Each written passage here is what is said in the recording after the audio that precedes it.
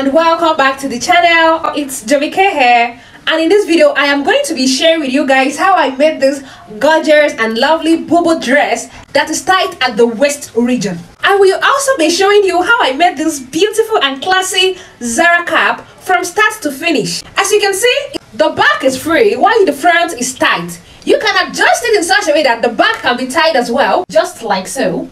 The front and the back can be tied at the same time. The back alone can be tied while the front is free, or you can tie it the both, whichever way you want it. So guys, if this is what interests you, watch this video to the end and do not forget to subscribe, like, share and drop a nice comment, as this will tremendously help grow our YouTube channel. Keep watching this video and let's get started.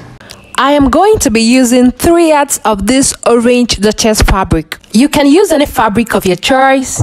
So I went ahead to fold my fabric into 2 like so. While folding it, make sure you fold enough fabric because this is a boubou. To determine the wideness, just use the measurement from your mid-neck to your sleeve length. And then you can go ahead to take your gown length measurements like so. We will be cutting the back first, so from the center back, I am going to go in by half of my shoulder measurement, which is 7 inches, so I will mark it here. And from this 7 inches point, I am going to go down to how long I want this sleeve to be. So I'm marking it at 16 inches. This will serve as a guide while folding. Remember, midpoint to half of your shoulder measurement to where you want your sleeve to be. I added extra 1.5 inches for hemming of the sleeve. You can decide to make yours 2 inches depending. Next is to rule a straight line like so. This would serve as a guideline for taking measurement. You can decide to make it ½ inch or 1 inch. The next thing we are going to do is to place your tape rule on the guideline we marked earlier like so,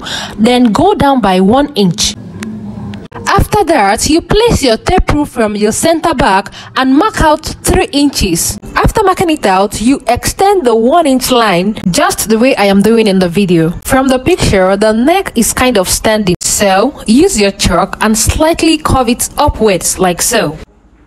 After curving the neck, go ahead and extend the 1 inch line that we marked earlier, just the way I am doing in the video. Extend it to where you want your sleeve to reach, and then use your ruler to rule a straight line like so. After that, I'm going to come to the end of this area here, and from the shoulder line, I'm going to come down by 1 inch because I want to have a kind of a shoulder slope. So from this 1 inch I came down by, I'm just going to use my ruler to connect it all the way to my neckline like so. After that, next is from this shoulder slope here, you are going to come down by how wide you want your sleeve to be. So I'm marking this at 9 inches here. As you can see, I marked it at 9 inches. Now from the top of my shoulder line, I marked down to my bust point, which is 10 inches. And on this bust point line, I am marking my bust round measurements divided by 4. 36 divided by 4, which is 9 inches. I marked it here like so. And after that, I used a ruler to connect the lines and rule a straight line. So from the picture, you will notice that this boubou has a curve at the knee region. I think it's 2 to 3 inches above the knee length depending on your size. My knee length is 39 inches and 2 inches above my knee length is 37 inches. So I used my chalk to mark out 37 inches like so. Next is to determine how straight you want it to be after the curve. And I used my hip measurement divided by 4, which is 44 divided by 4, 11 inches minus 1 inch, 10 inches. You can decide to minus 2 inches or you can use your exact hip measurement for yours. I marked 10 inches and later decided to use 11 inches. So I went ahead to mark it out like this. Make your lines visible enough and make sure that they intercept like so that you won't find it hard to draw your curve later. So to draw our curve, from this sleeve line, go in by 4 inches like so. You can make it less or more depending on how you want your curve to be. So I started drawing my curve. From this curve here, extend it to the knee area like so. I went ahead to use my free hand to like sketch my curve how I want it to be.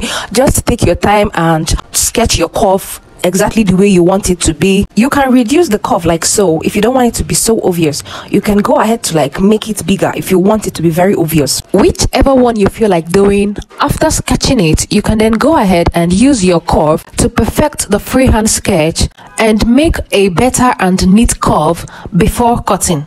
So the next thing is to come down to the knee region and extend the 10 or 11 inches that we marked earlier down to the hemming line. Over here, make a slight curve to connect the straight line to the curve we marked earlier, so it doesn't have a sharp or a pointed mouth. Next is to mark out the gown length measurement. I already have my knee length at 37 inches, so I will place my tape rule on that 37 inches and then take my gown length measurement, which is 58.5 inches. Plus extra 1.5 inches hemming allowance, making it 60 inches. So I marked it all through to the center like so. After marking your gown length, I'm going to go ahead and start cutting. I started cutting from the neck, from there down to the sleeve, and then from the sleeve I'm going to enter the curve. Please, while cutting this side, cut it carefully so you don't make mistake. So just cut through to the curve and then cut straight down to the hemline. So guys, this is all for the drafting of the back pattern. Now for the front pattern, I'm folding my fabric into two and then I placed the back pattern on it like so. Now with your tape rule, go in by 1.5 inches, just the way I am doing in the video. Mark it all the way from the top to the end. The center front is going to be having a stitch in the middle. That is why I created this line here. You can go ahead and draw a straight line there. So now I'm placing the center back piece on this line exactly that I marked here. Remember, the line is 1.5 inches away from the end of the fabric. If your fabric is kind of shifting, you can go ahead and pin the back piece on the front piece so it doesn't alter your measurements. Next, get your chalk and start tracing the front with the back piece. Here I am carefully tracing the neck to make sure that the both are the same. Make sure you trace everything from the top to the end. With the back piece still on it, go ahead and start cutting. Now I will go ahead and cut the top of the neckline. As you can see, I haven't cut the neckline of the front pattern yet, but I'm going to be cutting every other part as it is at the back into the front pattern. I am cutting the armhole, the curve, and straight down to the hemming line. Go ahead and take off the back piece so that we can cut the front neckline. Now from the top of this fabric, I am coming down by 9 inches for the depth of the front neckline. You can make your depth 10 inches if you don't want it as high as mine. From the picture, it's a high V neckline, but it's kind of standing a little. Don't mind this line here, it's a mistake. Remember, we placed our tape rule like so and we went in by 9 inches. Do not forget to go down by 10 inches if you don't want yours as high as mine. Next is to place your tape rule from the top like so again and then go down by 4 inches. Mark it out and extend the line like so. To form the slight curve at the front neckline, place your tape rule here and mark out 1 inch like so. From there, make a slight curve just the way I am doing in this video. After making the slight curve, get your cuff set, place it very close to the curve and then down to the 4 inches we marked earlier. Use your chalk to extend the curve to the 4 inches line just the way I am doing in this video. Go further and stylishly extend it down to the 9 inches neckline depth like so. I didn't like the shape it was giving me, so I went in again with my cuff set. This time around, ignoring the 4 inches line, I drew my curve from the top directly to the 9 inches neckline depth like so. Remember not to draw this line in your own because it's a mistake. This line my index finger is pointing at is where we are cutting. So go ahead, start from here and carefully cut through. Now I'm going to measure where I want my slits to start from, and I placed my tape on the shoulder to do this. So I'm marking it here at about 35 inches. This is where I want my slits to start from, so go ahead and mark yours wherever you want your slits to start from. Now I'll head over and stitch this area down on the sewing machine. So guys, after making my stitch, this is what it looks like. There is going to be an opening at the neck area, and the other opening will be the slit at the front. So now we are going to iron the neckline. Go ahead and iron it so that it will come out well. So once you are done ironing it out like this, you are going to use a hemi gum. This is called a hemi gum, and I'm going to be placing it inside my stitching allowance like this. So I'm going to be putting it in between the fabric and the stitching allowance here, and I will use the stitching allowance to cover it up. So I'll go ahead and iron it down so that this will help gum the fabric with the stitching allowance. I will do the same thing to the other side as well. If you do not have a hemi gum, you can go ahead and use your needle and thread to pipe it all the way down, but it won't look as neat as this. So I'm going to continue with this process all the way to the end of this front piece. Even for this slit area, make sure you use the hemming gum to hold down the stitching allowance and then iron everything out. So once I'm done with that, next is to pipe the neckline. Now I'm going to be using the same material to face or turn the neckline like so. Go ahead and cut out a piece that is 13 inches wide and 13 inches long. After cutting it out, go ahead and place it on it like so.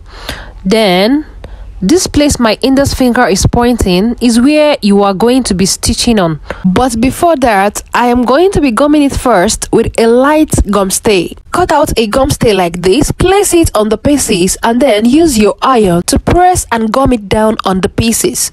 After gumming it, you get it and place it like this. Make sure the right side of the pieces is facing the right side of the front pattern. I am going to take it to the sewing machine and stitch this place my index finger is directing. If it's confusing you, do not worry. I will go ahead and trim off this place before or after sewing it. Guys, I'm done stitching it and I have trimmed it off. This is what it looks like. So I went ahead to turn it to the right side like so. After turning it, get your pressing iron and iron it carefully and neatly so that the neck would relax and come out perfectly. Now for the edge of this facing piece, you can go ahead and weave it all round like so, or you can turn it like this and hem it all round. You can as well use your scissors to trim it to be in a circular shape like this. After turning the front neckline, I'm going to do the same for the back neck. So to turn the back neckline, get a piece and gum it just like we did for the front neckline. Place it the way I am placing it in this video. You can turn it like this and then trim out the piece to look exactly like the back neckline. This right here is for people on braid or a wig. You might want to put a button or a hook at the back so that you won't be struggling to wear your dress. So to create an opening for the button, just place your tape rule at the center back like so and then go down by 6 to 7 inches. Then use your scissors and cut through. Later you can pipe or turn it with your bias before fixing your button. Mine has no opening, so I'll just go ahead and trace the back neck into the facing of the back before sewing it. I will take it to my sewing machine and stitch where my index finger is directing. Guys, I'm done stitching it and this is what it looks like. You can go ahead and trim it with your scissors. And just like we did for the front facing, go ahead and weave it all around, or you can hem it like so. And do not forget to iron it as well so that it will come out neatly. So this is what I have for the back and front piece. Now we are going to go ahead and stitch down the shoulder. Join the front and back shoulder area like so, and go ahead and stitch down the shoulders. After stitching this side, you join this other side together too and go ahead and stitch it. Now I'm going to be showing you guys the second way to join your shoulders for a very neat and perfect finishing. So watch closely.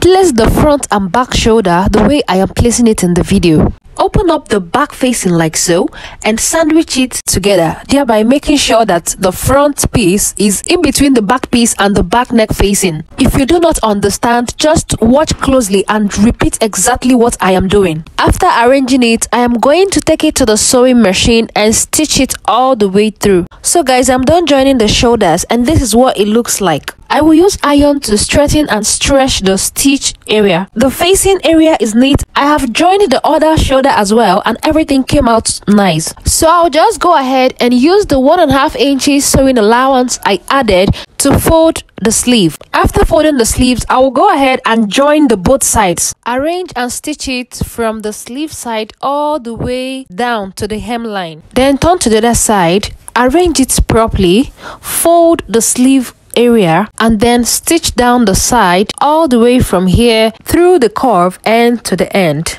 After stitching the both sides, next is to hem the dress. Remember we added 1.5 inches for the folding of this boubou dress, so go ahead and use it to hem the dress all round. So guys, this is what it looks like. Our Boubou dress is ready. Take a look at the sleeve. I have folded it, even the sides I have joined it, and this is what it looks like. Everything came out nice. You can see our slit in the front. It's very neat. The hemigum gave it a neat finishing. Look at the edge of our dress. I have folded it as well, and everything is very neat. I will just turn it to the right side, and I will use my pressing iron to straighten it and give it a perfect and neat finishing. Now for this our neck facing, you can use needle and thread to pipe it, but the burst is using hemigum. So place a hemigum in between, then use your iron to hold it down together so it doesn't shift. Now for the part that I know everyone has been waiting for, which is how to make the waist tight. I will go ahead and turn to the back of this dress. Please guys, before we forge ahead, I have a special announcement for you all. Subscribe to this channel and on your notification bell, because I will be posting the video on how I made the Zara cap. You don't want to miss out on the tutorial on how I made this Zara cap. So guys, on your notification bell so that you will be notified whenever I post this video on how I made this Zara cap, so that you won't be left out. Thanks guys, and let's continue. I have gone ahead to cut out these 4 pieces that we're going to be using for our belt. It's about 30 inches long depending on your waist measurement, and 4.5 inches wide. The length you will be using depends on how big you are. Just make sure it's long enough to go around your waist. So I'm going to head over to my sewing machine and sew this like a belt. I'll sew it on one side and then turn it out to the right side. So I went ahead to do that, and this is what I have here. This is what I was explaining earlier. Just turn it like so, and then stitch through this place. My index finger is pointing, and then stitch the other end before turning it out to the right side. After turning it to the right side, you can go ahead and iron it with your pressing iron so that it will be neat. After pressing it, do not forget to turn your dress to the back side. This is our dress, and I've turned it over to the back. From the top of my shoulder, I am going to measure down to my waist. That is your waist length, and my waist length measurement is 15 inches. So I'll go ahead to mark it here. Make sure you are making this mark on the front. Please ignore the double line, just mark yours at your waist length. Move over to the other side and repeat the same thing. After marking it, you go in with your ruler and create a straight line across this point like so. After that, you divide your waist measurement into 4. So my waist measurement divided by 4 is 7.5 inches. So I'll place my tape rule from the center and mark out 7.5 inches. And again, I will take it to the other side and also mark 7.5 inches like so. Make sure it's at your waist measurement. So after marking it, I'm going to bring in my belt and place them on this point that I made. So I'll place one belt like this. Make sure you are placing it exactly the same way I am placing mine. Place it there like this and use your office pin to pin it only to the front part. Make sure you are pinning it only to the front. So I will pin it down here. After pinning for this side, I will bring in the other belt and I'm going to pin it at the same point I have here, only on the front part. Please make sure that you are not mistakenly pinning it to the back as well. So now when you wear this dress, you are going to tie this belt around your waist, and that is what is going to give this dress that tight effect at the front waist. Now to create the tight effect for the back, turn it to the back like so and repeat the same thing we did for the front. So for the back waistline, take out 2 inches or 1.5 inches from your waistline. Mine is 13.5 inches, so go ahead and mark out whatsoever you got in yours like so. After marking it, use your ruler and make a straight line. Next, place your tape rule at the center and mark out your waist measurement divided by 4. Also mark it at the other end too, and then bring in your belt and pin it down like so. Make sure you are pinning it only to the back. After pinning the both sides, so I'll head over to my sewing machine and stitch these areas in place. So guys, I'm done stitching for the back and it's now firm. Let me turn over and show you the front. Look at the front, very neat as well. Now let me show you how to make both the front and the back tight at the same time. Now when you wear it on your body, you are going to be tying the back right side of the belt and the front right side of the belt together. Also tie for the front and back left too. That is what is going to create that tight effect at the front and back waist. it. Now if you want to make only the back tight, just when you wear it, you are going to take the back belt and tie it round your waist. It's going to create that waist tight effect at the back only. Like, our dress is ready. So this is what it looks like when you tie the front and back waist together. Do not forget to on your notification bell for the tutorial on how I made the Zara cap. Please give this video a thumbs up, drop a nice comment and share with your friends. Also drop your questions in the comment section. Thank you so much for watching till now. See you in my next video. See you guys in my next video. Bye.